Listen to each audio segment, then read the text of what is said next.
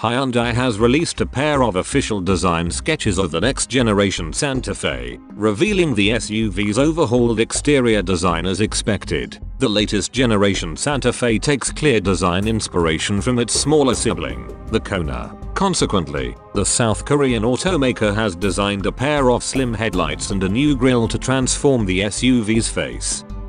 From the rear, the changes are just as apparent. There's a pair of new headlights and numerous chrome trimmings. Additionally, the red car in the sketches has a faux silver diffuser as well as a small spoiler hanging over the rear window. Angular rear side windows add to the SUV's exterior flair.